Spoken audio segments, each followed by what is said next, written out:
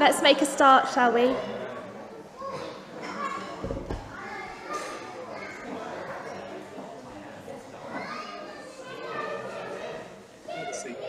Good morning, everyone. Morning, welcome to Rock Baptist Church. Okay, Google, My name stop. is Heather Duke and I'm a member of the church family here. Particular welcome if you are new or visiting us today, and welcome to those of you on Zoom as well. I'd like to share some words I read recently. See if you can spot yourself on this list. To all who are weary and need rest, to all who mourn and long for comfort, to all who feel worthless and wonder if God cares, to all who fail and desire strength, to all who sin and need a saviour. This church opens wide her doors with a welcome from Jesus Christ, the ally of his enemies, the defender of the guilty, the justifier of the inexcusable, the friend of sinners. Welcome. Let's stand and sing our first song together, Praise and Glorify Our God. Stand to sing.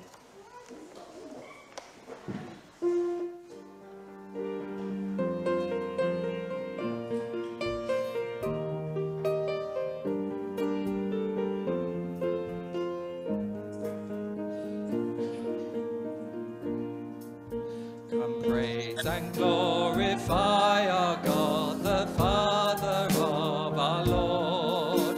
In Christ he has in heavenly realms his blessings on us poured.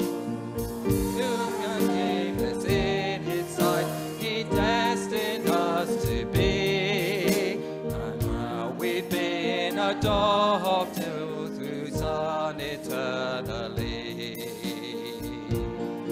To the praise of your glory, to the praise of your mercy and grace, to the praise of your glory, you are the God who saves. Praise and glorify our God who gives his grace in Christ. In him our sins are washed away, redeemed through sacrifice. In him God has made known to us the mystery of his will, that Christ should be the head of all his purpose to fulfill. To the praise of your glory, to the praise of your mercy and grace, to the praise of your glory, you are the God who saves.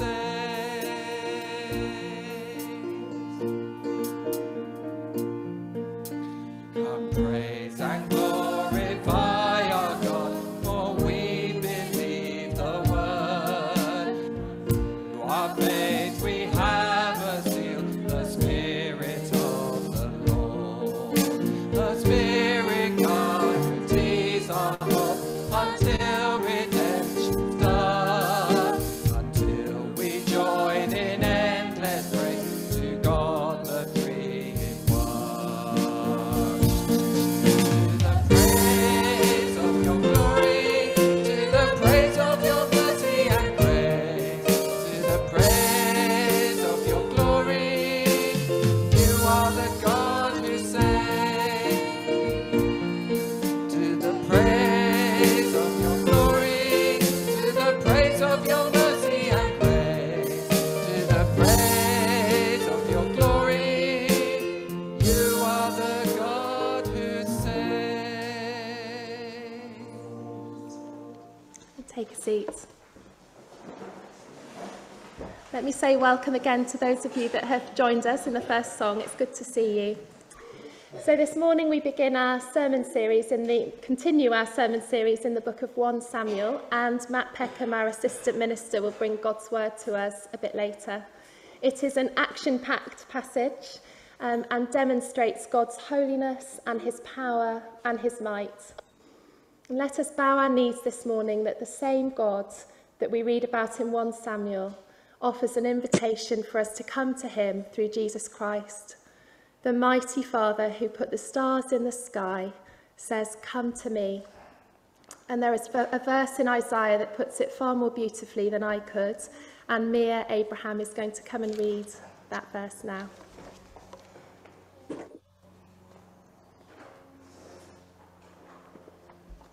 Isaiah 57 verse 15. God lives forever and is holy. He is high and lifted up, and he says, "I live in a high and holy place, but I also live with people who are sad and humble. I give new life to those who are humble. I give new life to those whose hearts are broken." Thank you, Mia. Let's respond to God's word in prayer. Heavenly Father, you are a holy and powerful God, deserving of our praise and our reverence. And yet we confess that we fall so far short. We know our own thoughts, we know our own selfishness, and our natural tendency to go our own way. And yet we can have confidence this morning that all that needs to be done has been done by Jesus Christ in our place. And so we come to you this morning in his name. You have filled the hungry with good things, but sent the rich away empty. May we hunger for you together.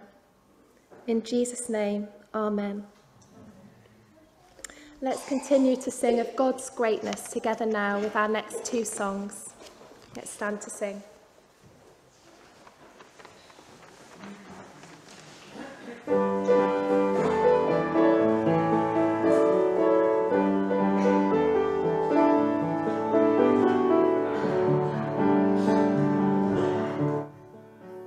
Blessing and honor, glory and power be unto the Ancient of Days.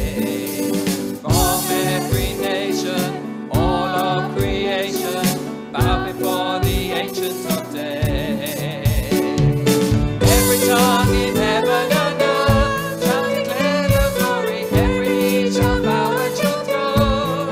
In worship you will be exalted, O Lord, and your kingdom shall not pass away, O Ancient of Days.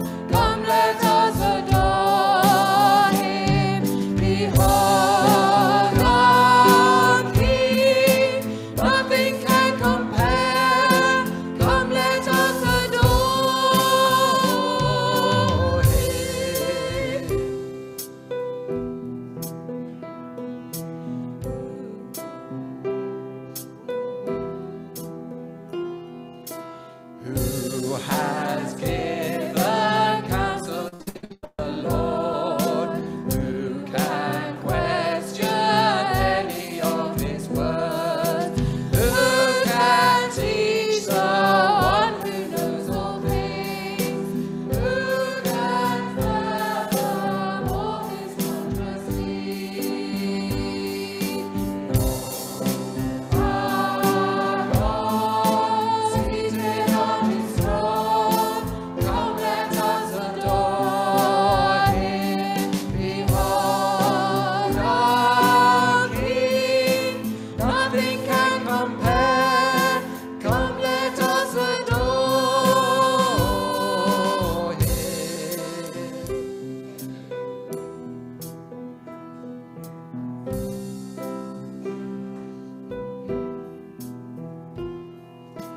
Who has felt the nails upon his hand, bearing all the guilt of sinful man? God eternal, humble to the grave, Jesus Savior, risen down to reign. Behold our God, seated on his throne, come let us adore him. Behold our King, nothing can compare. Come let us adore him. Please take a seat. I'm going to invite Ross now to come and speak to us. A lot of our songs this morning talk about where God is. We've sung that God is in a high and holy place. Later on we'll sing God is in the highest place. So it's good to think about, where is God? Let me start like this. God is three persons. So let me ask you, where is Jesus? Think, where is Jesus? Jesus is in heaven. That's good. Next test. Where was Jesus 2,000 years ago? He was here with us on earth. Very good.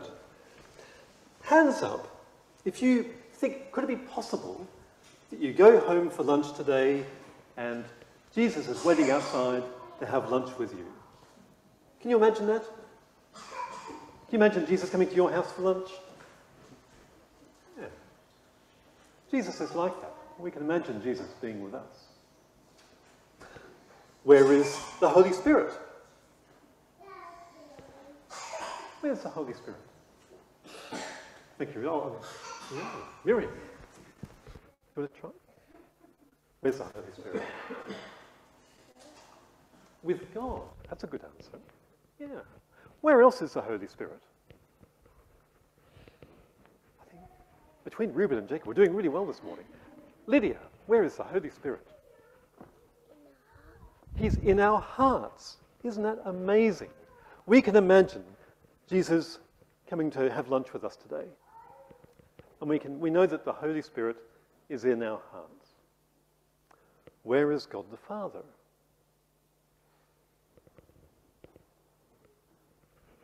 Jojo. In heaven. Where is this place? We're trying to think this morning about what does it mean for God to be in this high and holy place? And it's not an... Tell me. Out of our solar system. Whoa! Where is this high and holy? Way outside the holy solar system, way outside the universe. That's a good answer. But there's more. Thank you, Isaac. That was a really good answer. I like your answer. And there's more to it we need to think about this morning as to where God is. So I'm going to give you a strange test, a test that would never happen in real life, I think, but you have to use your imagination.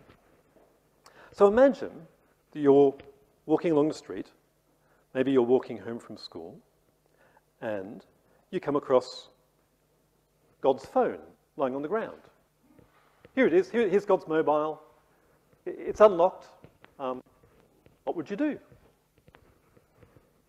Here's God's phone. Anybody want to take a look? Yeah? Well, what do you want to do? You've found God's phone on the pavement. What would you do? Yeah. Exactly. Interesting. Or imagine that you're walking along and you find God's wallet lying on the ground. Lydia, you seem interested in God's wallet. Really? Well, there you go. There's God's wallet. You want to take a look inside? Interesting. Imagine if you're walking along and you came across this. What on earth is this? This is God's suitcase of power. And look, the latches are open. Does anybody want to look inside? Yeah? God's suitcase of power? Yeah?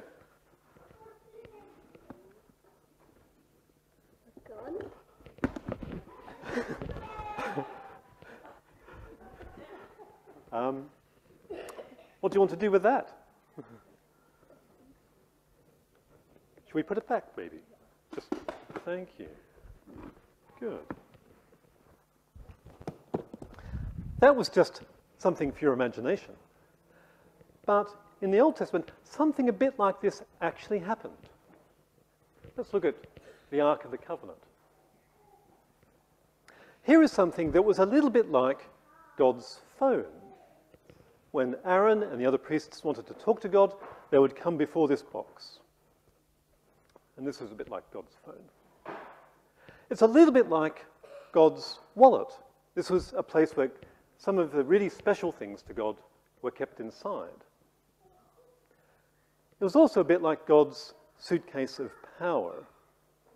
They knew that God was powerful, and when they went out to fight a war, they would bring this with them.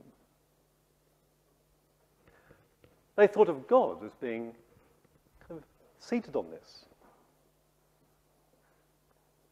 Now, when you go to your classes, the grown-ups will hear what happened next. That God's people took this into a war and they lost. And the Philistines took the ark back with them and they put it in their temple. And in their temple, they had a different god called Dagon. And they said, well, the way we think about this is we've got God's phone, his wallet, his suitcase of power now. We've got this. This is ours. This is something we can use. We'll put it before our God because we're in charge of this now. We've got this special thing. We're in charge of it. Does anybody know what happened next?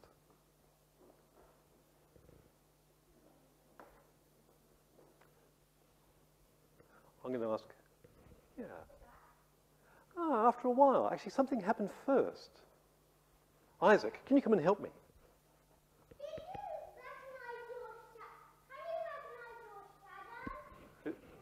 I can, look, if I'm in profile, does that look like me?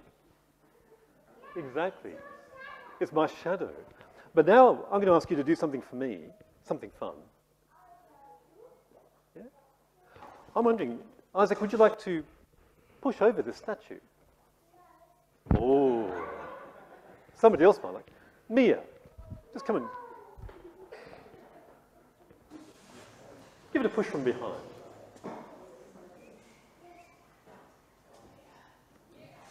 Excellent. That was good. Thank you, Mia. So the Philistines got a surprise. They woke up in the morning, and there was their god, smack, lying on his face. I think that was a warning. And a lot of other things happened with the Philistines, and you can ask your mum and dad about that when you're home for lunch today. But eventually they said, we can't cope with this box. We're going to give it back.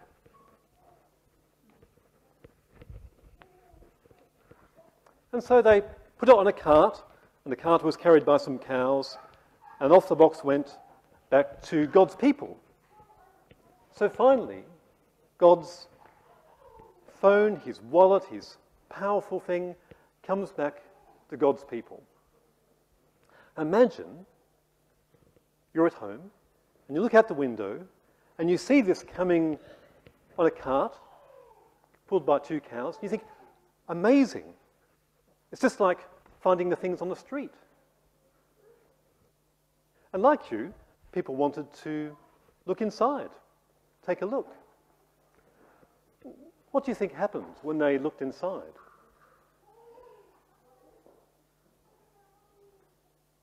They died.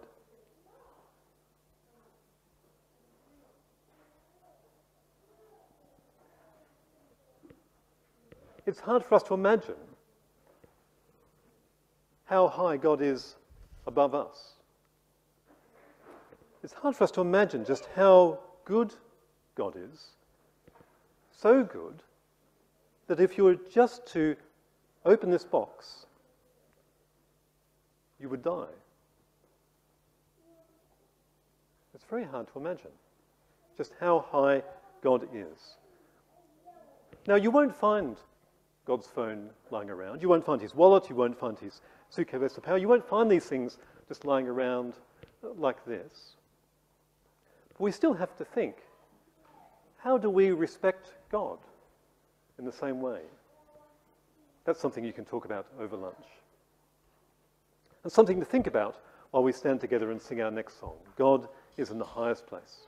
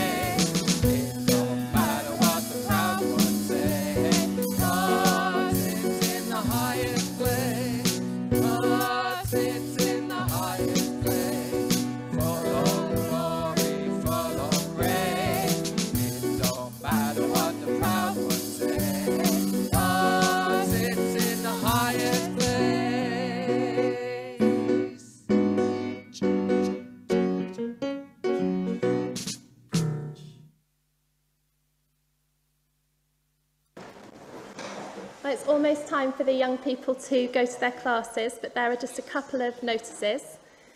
So this evening, we've got an evening service at 7 p.m. here at Morley, and Mike will be preaching from 1 John 2.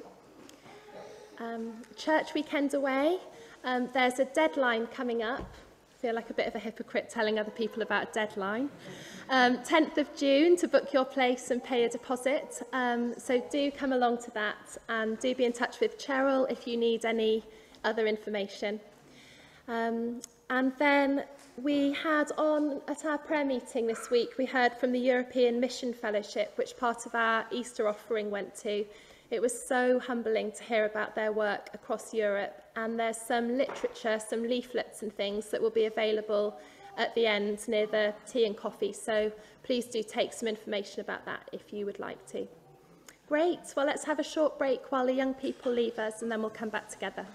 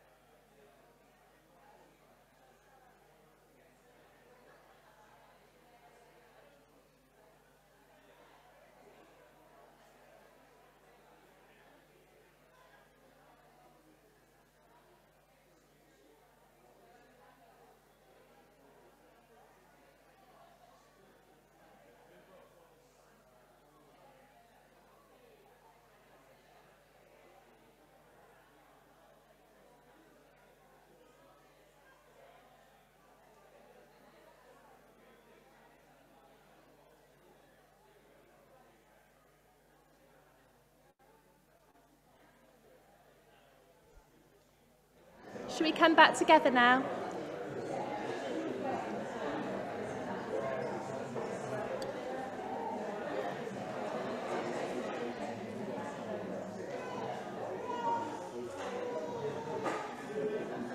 Well, at Rock at the moment, we have got young people sitting exams, GCSEs and A-levels, and we've also got young people that came to Rock who are now at university and coming home for the long summer break. So Dan Hark is very kindly going to come and pray for those young people now.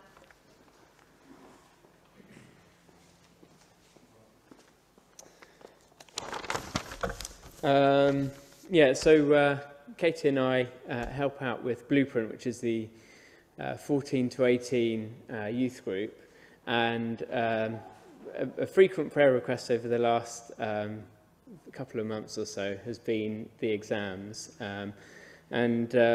with them being cancelled over the last 2 years, I think it's been particularly on young people's minds. So let's pray for them.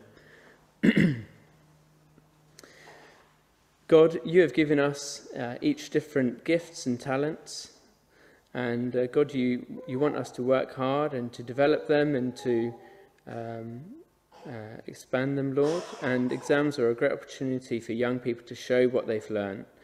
And God, I pray that you will be with them as they prepare for exams and revise and study, Lord, and that they can get the grades that they deserve. God, we also want to pray for the young people who are feeling stressed and busy with the exams, particularly with them being cancelled with the pandemic over the last 2 years. We know that teaching has been disrupted with lessons being moved online, and this has added extra stress and pressure for a already stressful time. We pray that the young people won't be overwhelmed by this, and that they also take time out for rest and relaxation. We thank you that schools and teaching and exams have been able to return to some normality, and that there is more certainty and the young people know what to expect. God, I also want to pray for young people who are not academically gifted, for whom the exams can be particularly difficult and frustrating, and also a disappointing time. We pray also for parents with young people. Give them wisdom on how best to support their young people taking the exams. Know when to encourage them to revise and when to rest. And God, in amongst all the exams and everything, we do pray that that goes well for the young people. But we also know, Lord, that you use people from all walks of life to carry out your purposes, and we know that we don't need good exam results to serve you. Amen. Thanks, Dan. It's time for our Bible reading now. Strap yourselves in. It's a long but action-packed passage, and we've got two readers coming to read to us, so Nicola Hemmings and Matt Day as well.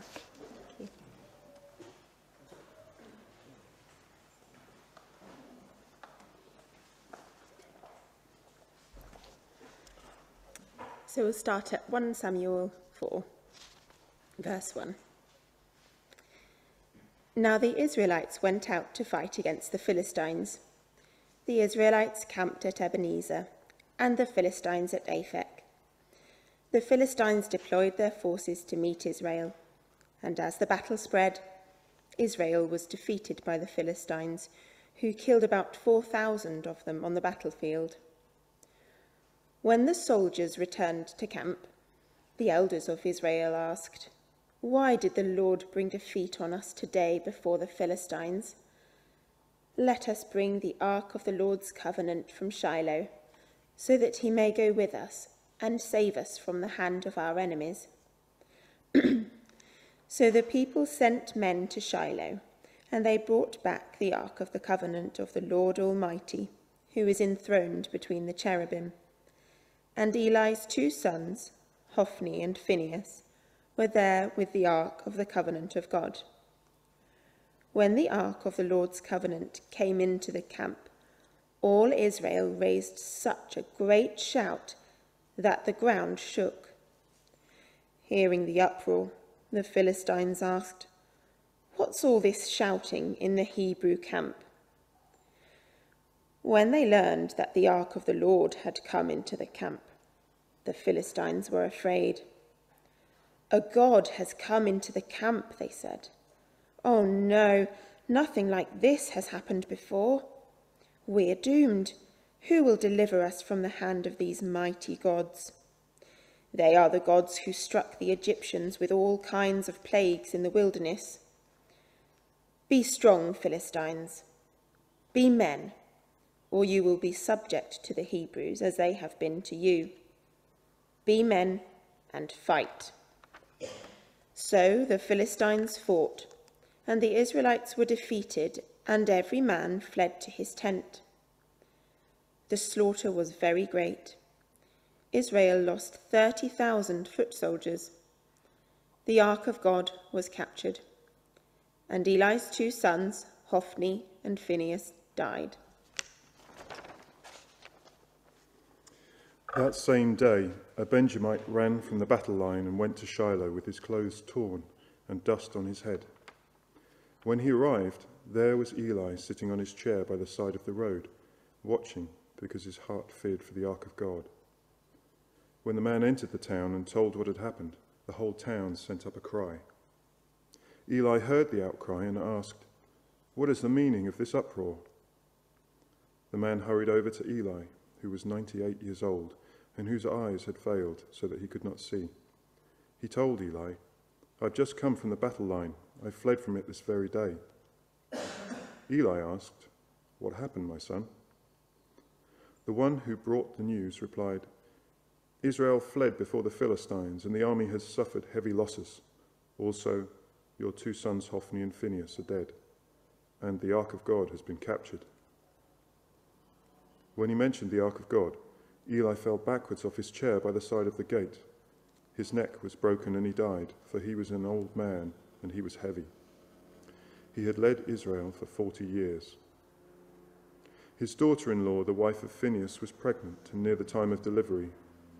When she heard the news that the ark of God had been captured and that her father-in-law and her husband were dead, she went into labour and gave birth, but was overcome by her labour pains. As she was dying, the woman attending her said, "Don't despair, you have given birth to a son." But she did not respond or pay any attention. She named the boy Ichabod, saying, "The glory has departed from Israel because of the capture of the ark of God and the deaths of her father-in-law and her husband."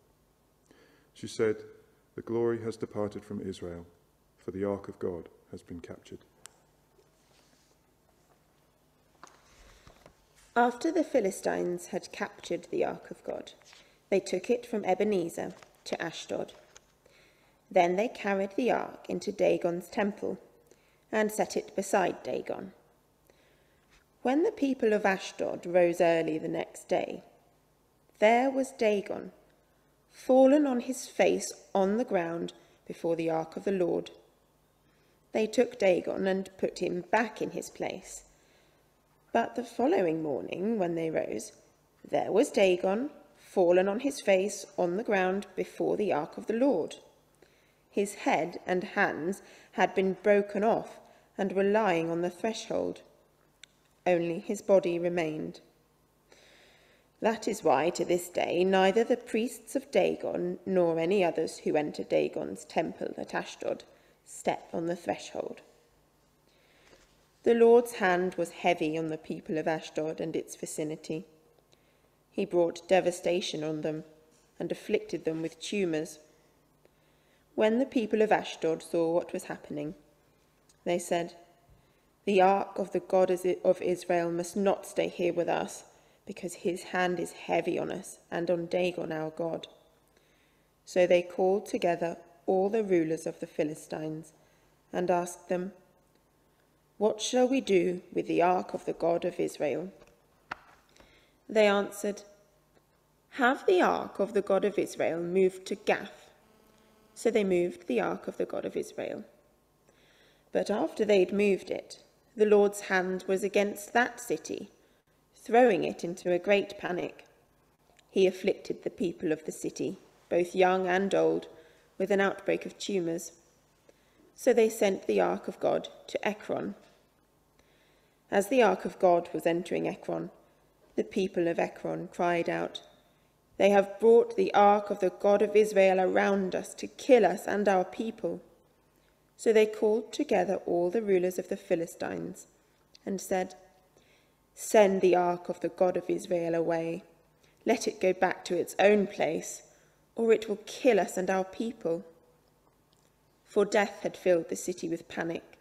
God's hand was very heavy on it.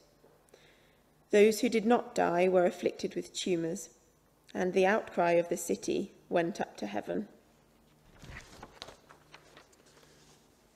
When the ark of the Lord had been in the Philistine territory for 7 months, the Philistines called for the priests and diviners and said, "What shall we do with the ark of the Lord? Tell us how we should send it back to its place." They answered, If you return the ark of the God of Israel, do not send it back to him without a gift. By all means, send a guilt offering to him. Then you will be healed, and you will know why his hand has not been lifted from you." The Philistines asked, "What guilt offering should we send to him?" They replied, 5 gold tumors and 5 gold rats, according to the number of the Philistine rulers, because the same plague has struck both you and your rulers. Make models of the tumors and of the rats that are destroying the country, and give glory to Israel's God. Perhaps he will lift his hand from you and your gods and your land. Why do you harden your hearts as the Egyptians and Pharaoh did, when Israel's God dealt harshly with them? Did they not send all the Israelites out so that they could go on their way? Now then, get a new cart ready with 2 cows that have calved and have never been yoked. Hitch the cows to the cart, but take the calves away and pen them up. Take the ark of the Lord and put it on the cart, and in a chest beside it put the gold objects you are sending back to him as a guilt offering.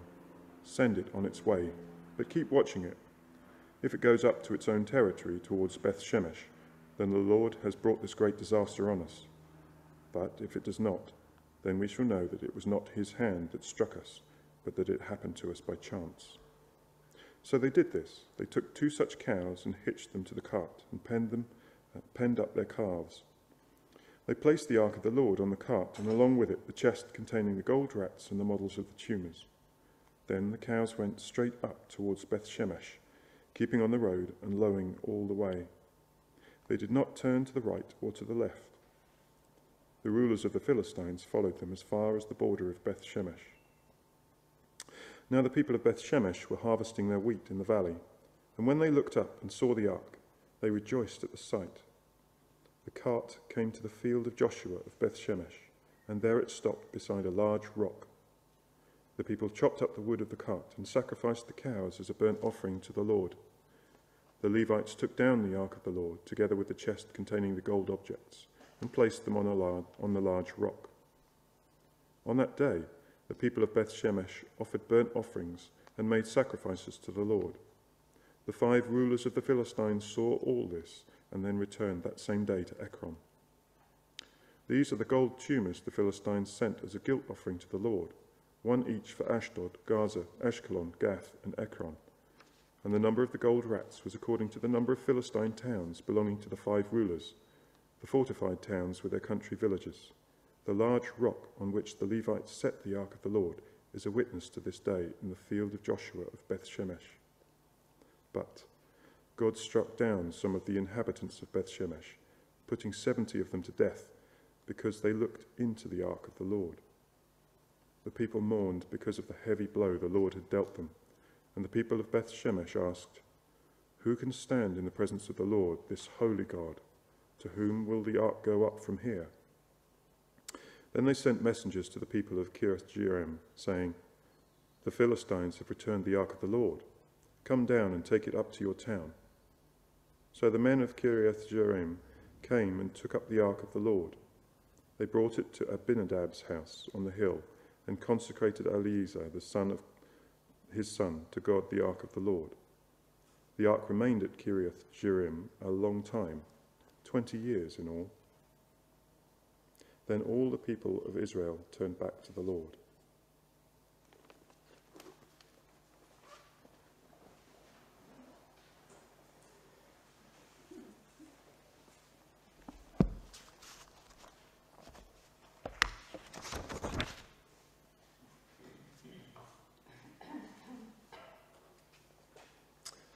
Good morning, it's good to be with you. Thank you so much for reading all that. It's a mammoth passage, isn't it? Let's pray and ask for God's help, and then we'll dive in together. Father God, thank you that you have acted in history. Thank you that you have preserved your actions in writing that has been passed to us. And we pray that we would learn from it this morning. Please would we listen to you, and that we would be challenged and encouraged. In Jesus' name, amen.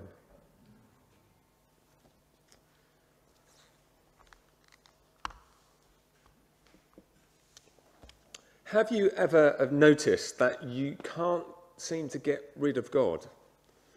You ever noticed that? You just can't seem to get rid of him. Whatever sort of time in history or whatever way that our culture is going, he sort of is there, or he comes back. These are two covers of Time magazine from the 60s. So the one on the left there is from 66, I think. I think the other one's from 69. And so there is the one in 66, Is God Dead?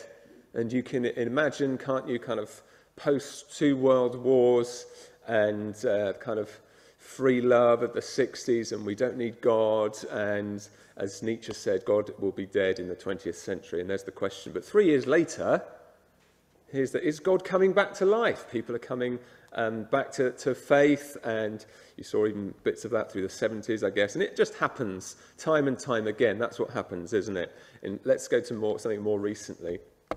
So here's The Guardian, an article from 2018. Faith is on the rise, and 84% of the global population identifies with a religious group. What does it mean for the future? So perhaps The Guardian's sounding a bit worried there. One writer has called this phenomena the haunted secular, that we live in a secular world, but without God we just can't get on. We don't have that meaning, and we feel, as you might call it, a God-shaped hole. There's a sort of haunted secular. It's the ghost of God, and we need him, and he still comes back in whatever forms. There's a search for God. But the question is, how will God fit? What sort of God is it that we're looking for? And when God comes back, when people are looking for God, he's very easily domesticated by people. Have you found that? So life's getting on very well, thank you very much, and God is a sort of cherry on the cake God. I've got my life sorted out, I've found my life partner, I've got my family, I've got my house, I've got my kids in the school, I'm paying off the mortgage, I think it's going very well. Oh, and the last little bit, spirituality, well, I need to plug that in somewhere. And we can domesticate God. And God's a sort of smaller version of what he is, and we've made a decision about who we think he is, and we sort of put him on the back burner. And then crisis comes in when life doesn't work. So life doesn't work, and perhaps that's when we call on God, or perhaps we don't use him at all for those crises. And what about us? This is not just a secular out there thing. For the church, for us, we can be a bit like that. We can domesticate God, can't we? I look at my own life and think, am I just cruising through, managing to get through most obstacles without him? Trying to raise my children to know God, trying to defeat sin in my life, resisting the devil, finding myself trying to be at peace with God. But then it's not going well. I've sort of been trying to do it without God, just in my own steam and my own knowledge. And I'm surprised when things don't go well. And so I think, perhaps God is against me. Is God against me? And what can I do then? Well, I can either go back and pull out God and say, God, please bless this thing that's going wrong. Or actually, I could dig in harder and go my own way and say, well, actually, perhaps God is against me, and I'm going to grit my teeth and carry on. If we have a domesticated God, if we don't have the right idea of who God is, then we're going to get things very wrong. Because if God is there, And if he is revealed in these scriptures, then this is reality. So if we don't have this God who he says he is, and he is there, then we're simply not living in reality. So not only have we got God wrong, as it were, but we'll have a wrong perspective on the whole of our life. And we won't see, for instance, why we need Jesus. Why would God's people need a Messiah? And part of getting a grip on that reality is knowing who the Lord God, our God, is. And this is something that the Israelites, God's people in the Old Testament, are getting to grips with here. So they've been rescued from Egypt, and God said, look, I'm going to make you a people, and then I'm going to be your God, and I'm going to put you in a promised land. And there, very briefly, is a picture of what God is doing in all of eternity. He's rescuing a people. He's going to bring us through to his new creation. And so here are God's people, but it's going wrong for them because they have got God quite wrong at the moment. And there's two stories of the ark. We've thought about the Ark of the Covenant earlier, and there are two stories that we read, and they're really very well summed up in two verses. So have a look at verse 4:22. Here is Eli's daughter-in-law, and she said, "The glory has departed from Israel, for the ark has been captured." And then turn over to 6:20. The people of Beth Shemesh asked, "Who can stand in the presence of the Lord, this holy God?" So here's these two stories of the ark, one in Israel, then it goes to the Philistines, and they're sort of summed up for us. What's the point the writer's trying to make? Well, the glory of God has departed, and secondly, who can stand before a holy God? And we saw, didn't we, as we had these read out, that God defeats his people and the Philistines. So you could read through the Bible here and be forgiven for thinking, well, who is God for? He's defeated his people, he's defeated his enemies. Well, God is for himself. He has to be, doesn't he? Because he is the most worthy. He is holy. He is set apart for his glory. Holy is not just set apart in the abstract. He's set apart for something. It has to be for himself because he's God. And so God's people need to grasp this. A couple of weeks ago when we started the book of 1 Samuel, we saw in Hannah's prayer that her prayer is brilliant because it has the theology and the themes which drive the whole book. Do you remember what Hannah said in her prayer in chapter 2, verse 2? "There is none holy like the Lord. There is no one besides you." And here are God's people beginning to learn that lesson. Because the lesson they're learning here is they can't have God's glory without God's holiness. They can't have the wonderful, amazing, glorious God without his holiness. And that's what the original readers, perhaps even post-exile, were reading, looking back and thinking, how are we to live now? And how did God treat us in the past? And readers would have noticed this. Did you notice this? That in all of these chapters that we had read, God doesn't speak, does he? So many words, not one word from God. And not only that, nobody speaks to God. Did you notice that? It's just the story. We don't hear from God, and no one speaks to God. And that's significant. Samuel is off the scene as well. We're in a book called Samuel. We were introduced to him, and then he's disappeared. So there's no speaking to God, no words from God, and there's no Samuel, no leader. And that's deliberate, because what's happened is that the relationship between God and his people has been shattered. We'll see next week, and at the end of the passage here, in the beginning of next week, that Israel needed to return to God.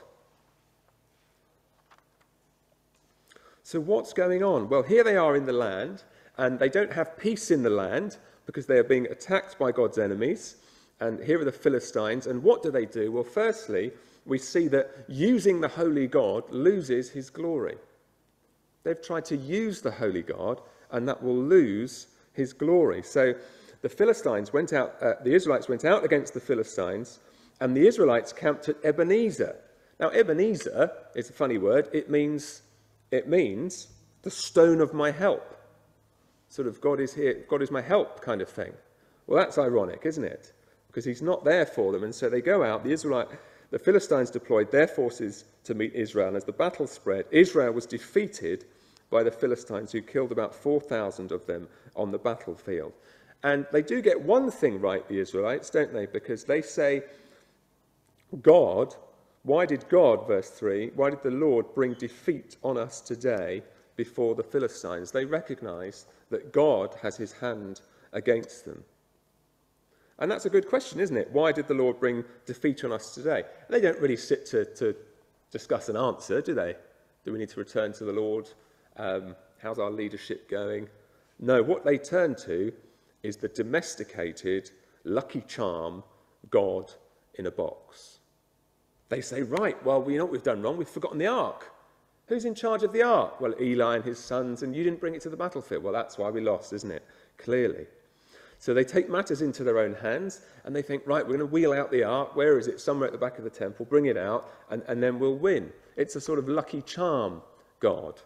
I was reminded of these photos that I've seen recently. Have you seen photos like this? These are Russian Orthodox priests blessing Russian warheads and planes. Isn't that shocking? Oh, perhaps things aren't going quite so well in our war on Ukraine. Well, never mind. Let's wheel out the priests. They'll bless the warheads and bless the planes, and off we go, because we'll have God on our side. It's a sort of lucky charm, superstitious religion. And that's what God's people have done. They've brought God down to our level. It's what we do when we say, well, I like to think of God as. You ever heard people start sentences like, I like to think of Jesus as, and we bring him down to our level. Ironic, isn't it, in a society where a very vocal minority want everyone to self-identify, but not God. No, God can't self-identify. We tell God who he is. I like to think he's like this, and he wouldn't do that. Or as a Schoolgate friend mentioned to Lauren just the other week, we're talking about church. Well, we don't really get along to church very often. When we don't, we always make sure we go to Mass on a Friday night. That's sort of ticking the boxes, covering it off. They presumed on God. And we can presume on God too. This is not, again, it's not an out there problem. We can presume on God. Well, I know God. I know who he is, and I know my Bible, and he'll have to bless me when I ask for something. Or perhaps I'm somehow better because I've worked out these answers, and I know who Jesus is, and I know my Bible. Perhaps it's that. But I suspect, for a lot of us, it's a bit more subtle. If I turn inward and look at my own life, I can see it in my prayer life. Well, how can I work out how I treat God? Often in the evenings, we talk to the children, we say, do you have a thank you, sorry, or please prayer that you'd like to say from something that's happened today? And perhaps most often with them, and I think, actually most often with me, it's a please prayer. So if I did my little pie chart of thank you, sorry, and please prayers, or sort of worship, the please would be huge on there. No, nothing wrong with that. We need to do all of those things. But without a holy God, well, I'm less inclined to thank him for who he is, to praise him. Without a holy God, I'm less inclined to be convicted of my sin and think, yeah, I have rejected you. I do live my own way. And so there, creeping into my prayer life is actually an indicator, yes, God's really the kind of God in a box, and here's a list of stuff that I need blessing.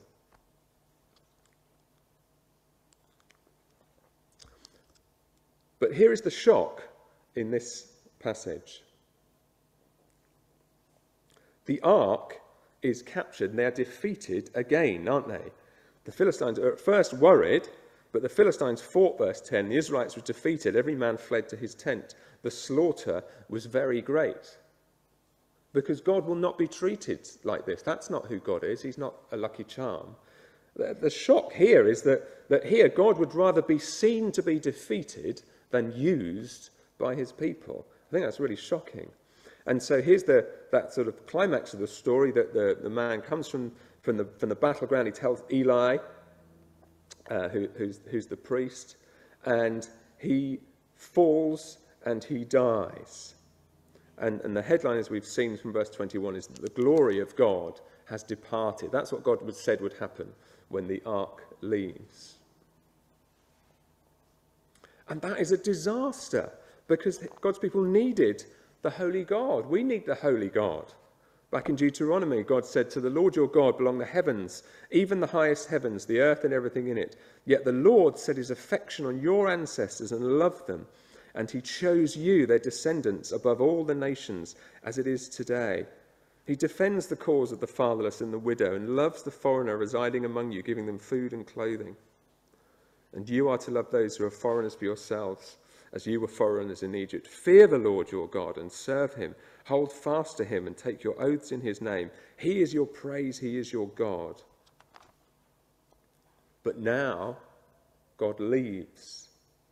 His glory has left.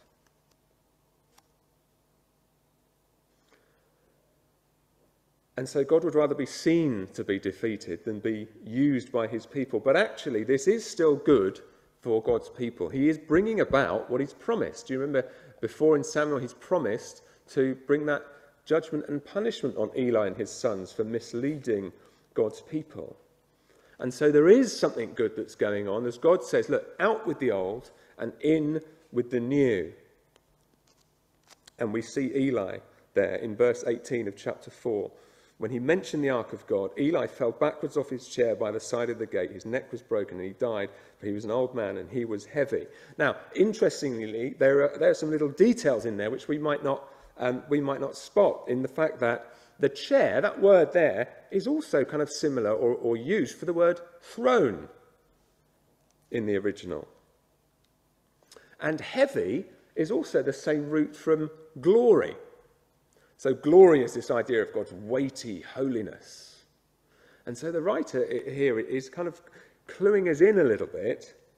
Eli kind of falls off his throne because he was glorious, or made himself glorious and heavy.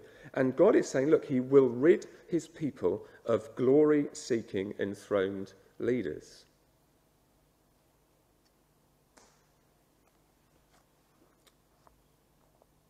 And in the long run, as horrific as it sounds, it is good for God's people. So using the holy God loses his glory. But secondly, demeaning the holy God leaves no one standing. God will not be mocked. And so we heard, didn't we, that the ark was captured and the Philistines take it. And as Ross spoke to us in the children's slot, we saw that they thought, yes, we've got their God, we've got their lucky charm, and we'll park him in next to ours and he can be sort of subservient to Dagon. But God will not be mocked. I wonder if any of you remember, I can't remember when it came out now, but do you remember Indiana Jones and the Raiders of the Lost Ark? Do you remember that? There we go. There's a picture of Indiana of the Lost Ark. So the story of people trying to desperately find the Ark of the Covenant because they believed it had the power of God inside it. And so if you captured the Ark, you would have an invincible army. But of course, if you've seen the film, you know how it goes. That they're the Nazis there, they've stolen the Ark of God, and they take the lid off, and the power of God is unleashed. Not for them, but against them. Of course, that's just a film, but it's based on this idea, on this truth from the Bible, that God will not be mocked. And so this is what the Philistines find out. They bring in the ark, they put it into their temple, and Dagon, in the night, falls over. It's supposed to be laughable. The writer's supposed to make us chuckle at this point. As they come in, they find him down, and they put him back, don't they? They rose early the next day, chapter 5, verse 3, and there was Dagon fallen on his face on the ground before the ark of the Lord. And they took Dagon, and they put him back in his place. They were supposed to, what did they do? well, let's get the Bostik super glue out, and they're reading the instructions, suitable for various plastics, metals, ceramics, household gods, good.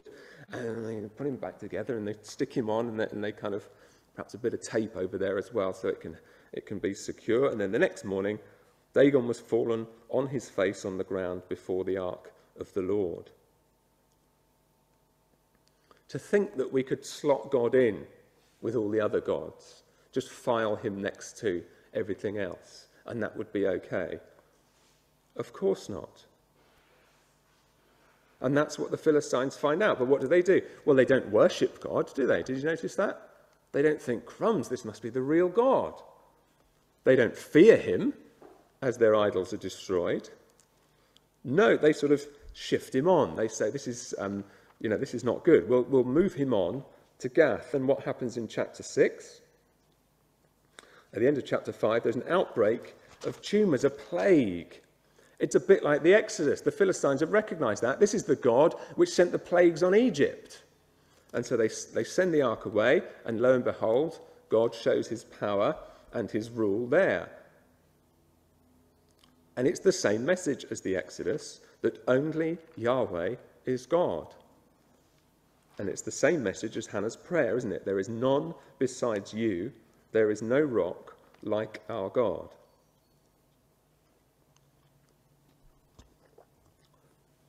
So at this point, they don't know what to do, so they call in the priests. They're kind of religious-y guys. What do you do with another god? What sort of thing should we do? And they kind of think, well, we could probably, let's make these gold tumours and some rats. And they sort of pack God off, really, with the fingers crossed as a sort of out-of-court settlement. Let's see if we can appease him and maybe give him sort of glory on this occasion and get him out of our hair, because we don't want this holy God.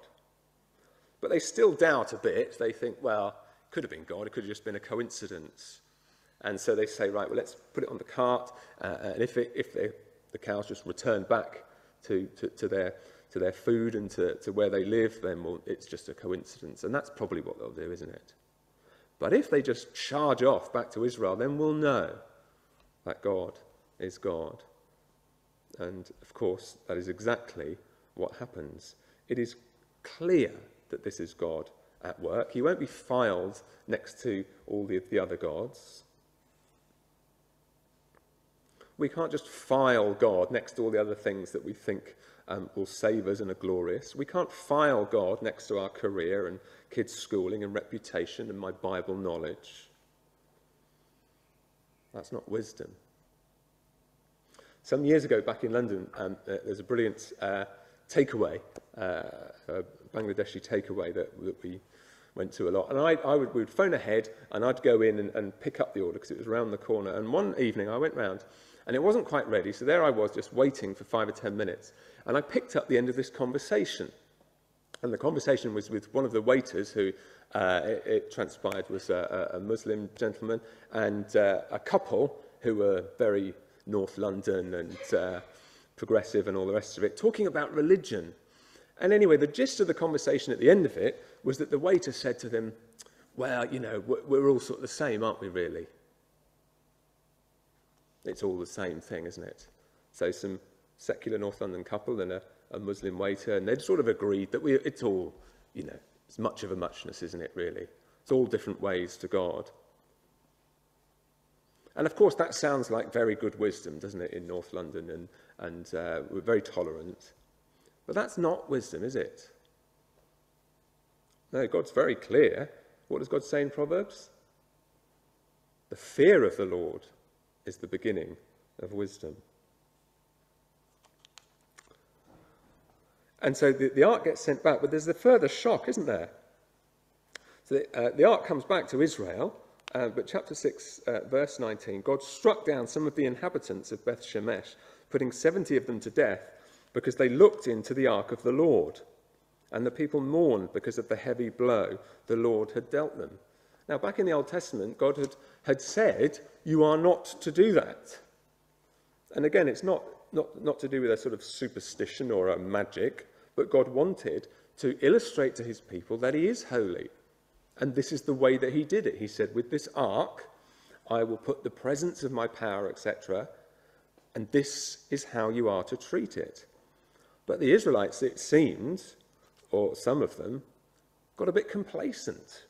Great, yeah, the ark's come back, it's good. Well, let's open it up and check everything's okay, and check that God's still with us. Even God's people still not taking God's holiness seriously. Because, yes, the Bible says that we can be intimate with God and we can know God, confident even before God, but overly casual with God, not so much.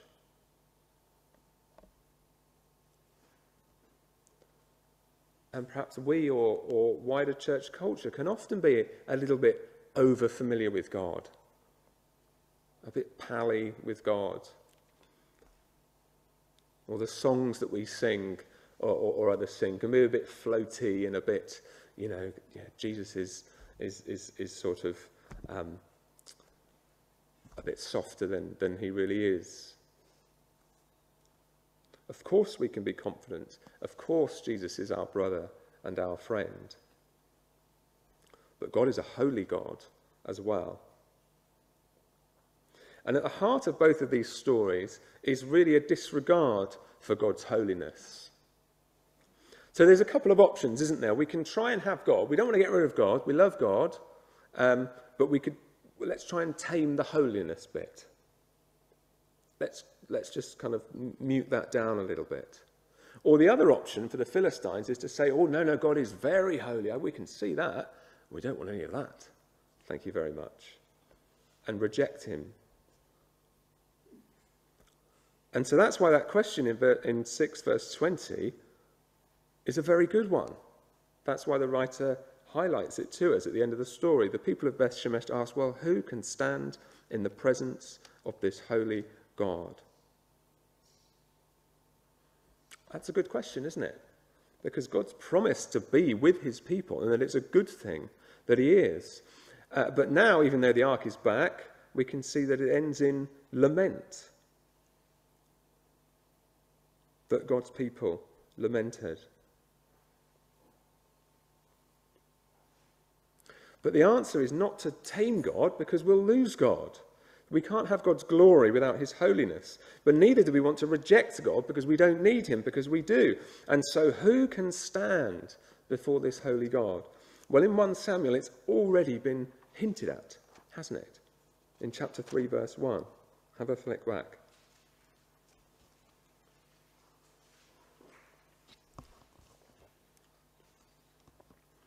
The boy Samuel ministered before the Lord. So there's a hint there of how God's people can be with a holy God. And we'll see more of that next week. This is really part 1 of the story, and we'll pick up part 2 next week. So there's that hint of Samuel. We've heard before, chapter 2, verse 26, do you remember? The boy Samuel continued to grow in stature and in favour with the Lord and with people. Now, I wonder if that rings any bells for some of you. Perhaps familiar with the Gospel of Luke. Do you remember hearing about Jesus as a child? The very same words. The very same words. He continued to grow in stature and in favour with the Lord and his people. And so Jesus is the answer, isn't it? Emmanuel, God with us. Because we can't have God's glory, his presence, without his holiness. That's the lesson that God's people need to learn. And we need to have that reality of God.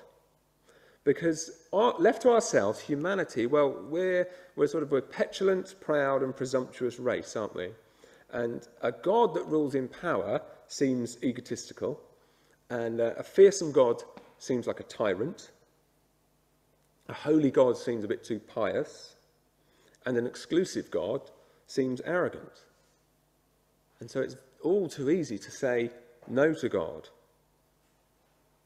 And we think that we're better off without him, like Psalm 2, freeing the shackles of this God, that we can have our own sort of liberty. But that's really not the way to human flourishing at all, is it? As we can see just looking around us. But a holy God is beautiful and pure and just, and he'll make his people holy. God's glory is for our good. And if we don't see God this way, then we'll never long for him to make us holy as he is holy. What we'll really long for is for God to make us nice as our friends are nice. But God longs to make us holy, a holy people to him. If we don't have this God, we'll never be convicted of our sin and need to change and our need for a Messiah, for an anointed one, and we'll never honour him as holy. As we finish, perhaps this morning, there may be some of us sort of on a spectrum. That we may be, perhaps we're down the end of treating God too casually. And we need to be reminded of the holy God. But perhaps we might be right at the other end and very well aware of God's holiness and fearful of him. Who can stand? Well, let's just close with these words from Paul in Ephesians. Jesus can stand before the holy God, and united to him, we can. So Paul says this, as for you, you were dead in your transgressions in which you used to live, and when you followed the ways of this world and the ruler of the kingdom of the air, the spirit who is now at work in those who are disobedient. All of us also lived among them at one time, gratifying the cravings of our flesh and following its desires and thoughts like the rest. He goes on to say, but because of his great love for us, God, who is rich in mercy, made us alive with Christ, even when we were dead in transgressions. And it is by grace you have been saved. And listen to this in verse 6. God raised us up with Christ and seated us with him in the heavenly realms in Christ Jesus. Isn't that amazing? Just as God promised, we can be with a holy God. Let's pray together.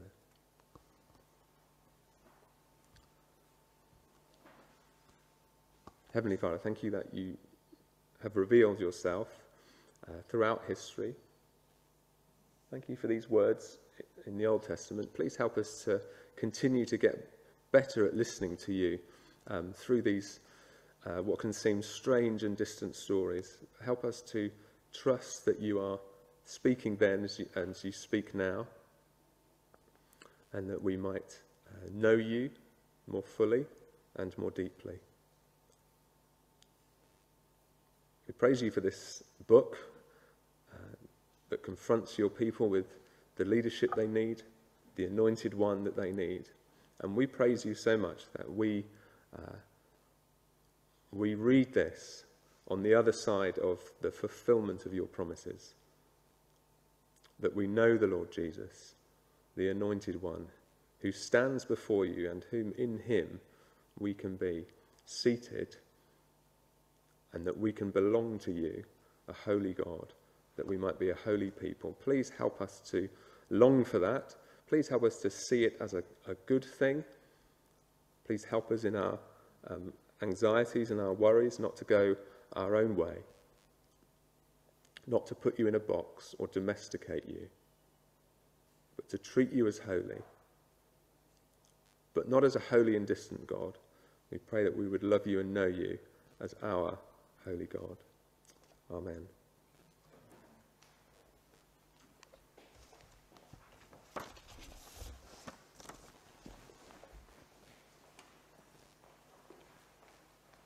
Thank you, Matt. Let's stand and sing to an almighty God with our final song.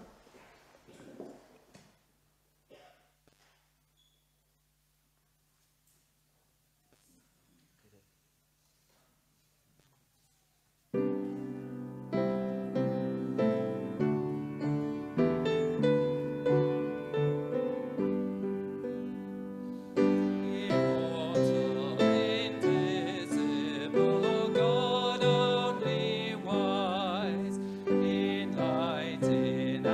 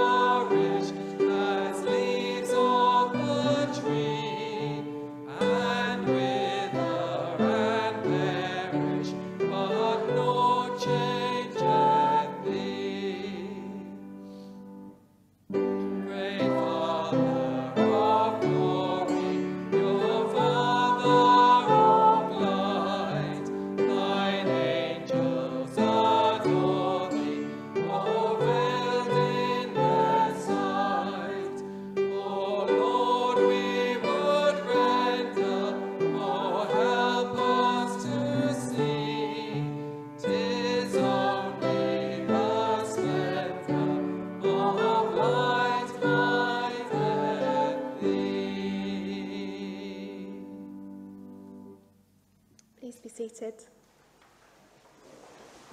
Well, do join us for tea and coffee after the service. Let's spur one another on as the week begins. But let's finish with the words of the grace now. May the grace of the Lord Jesus Christ and the love of God and the fellowship of the Holy Spirit be with us all evermore. Amen. Amen.